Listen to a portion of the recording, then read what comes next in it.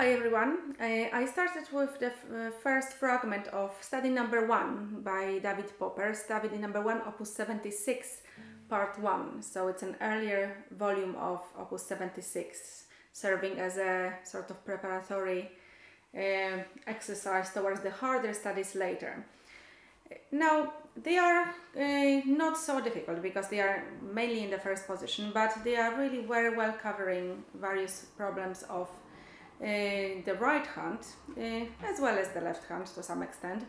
But this particular study will focus on string crossing on longer slurs. We are in 6/8, so most of our bars will be all in one bow and they will cover various strings, so you will have to learn how to move your fingers across the strings on the bow, how to manipulate them to string cross really smoothly. Now, as far as the left hand is concerned, you will need to practice earlier preparation of your fingers when you change the strings. So for that reason, you may want to start with slightly shorter slurs, for example 3 notes per bow in those bars that are with 6 quavers. For example, bar number 1, instead of playing the full bar, you can play 3 and 3. In the bar where you have long note, it just doesn't make sense to split it, so you just keep it as it is. And then in the next bar, you can split it just at the beginning. Now, when you do that, let's have a look first at our left hand. What is it doing there? So you will need to play it legato.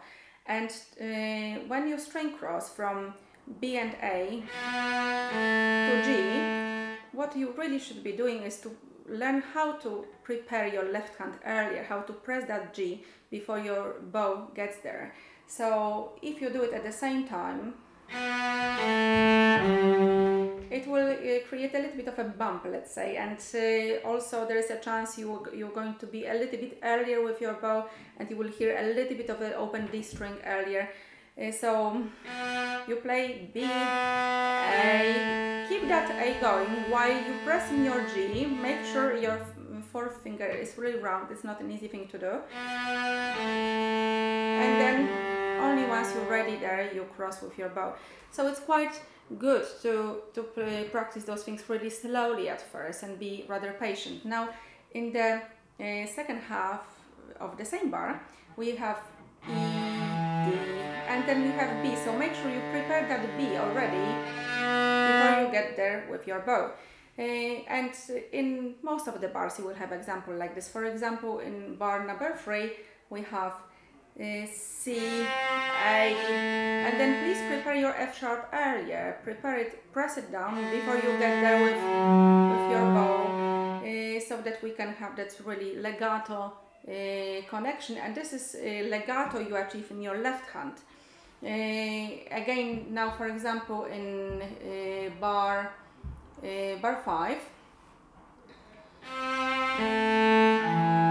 you are preparing your E sooner, so C, A, prepare your E, press it, and then G, F sharp, press your D, and only then get there with your bow. So this is going to make sure you have a really good legato in the left hand.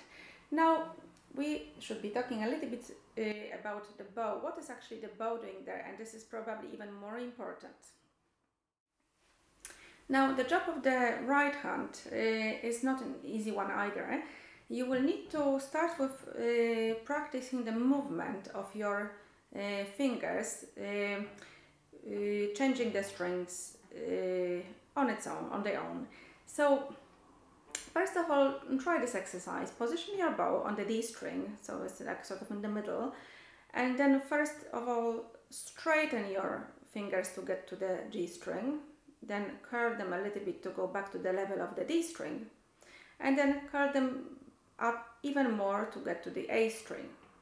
Now, this is the sort of movement you will have to help you to prepare the change of the bow and then get there with your arm. So we have different levels of the arm on different strings, but if you only use your arm, it will sound quite bumpy. For example, going from G to D, if you just do it, it feels quite stiff, but also it sounds quite stiff as well. So, but if you prepare it with the fingers, so you sort of start on the G, but then you curl your fingers and change it, and then once you do that, then the arm will follow. So the fingers will prepare the change, and then the arm will follow, changing the level. Similarly here to the A string. So,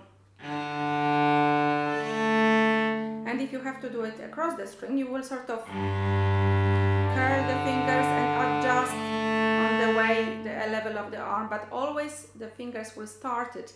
The smaller muscles will make sure the movement is smoother. Now if you do the opposite, you will start from the A string, you will straighten your fingers together, and then same here, the arm will always follow second. So you could practice that too. First of all, just 3 notes per bow.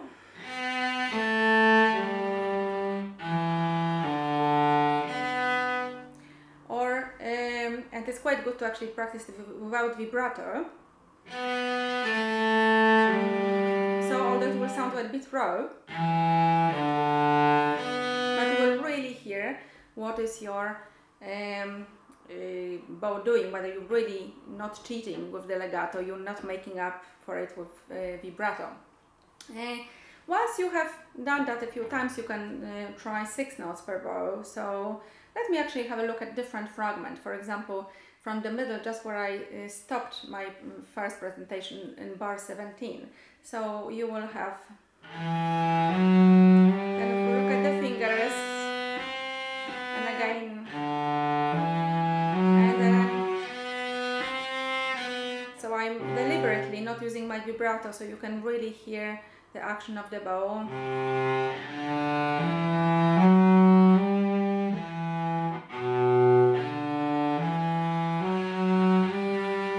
And now look at also the left hand. I'm trying to prepare my fingers earlier.